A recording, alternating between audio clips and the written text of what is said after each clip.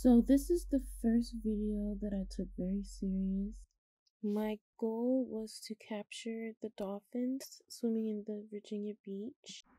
I do not believe it's that great because I chose to film this video for the first time on this camera, and it was a bit difficult because of the boat was shaking. So I believe I have improved a lot because now I know how to use the warp stabilizer in order to make the camera less shaky. One thing I know is that I need to start bringing my tripod with me everywhere I go. This footage is when I was living in Airbnbs and I literally took my camera with me everywhere I went.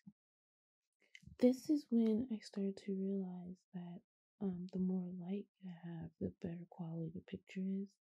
So I started using more light in my videos so that the image appeared sharp and, without any noise.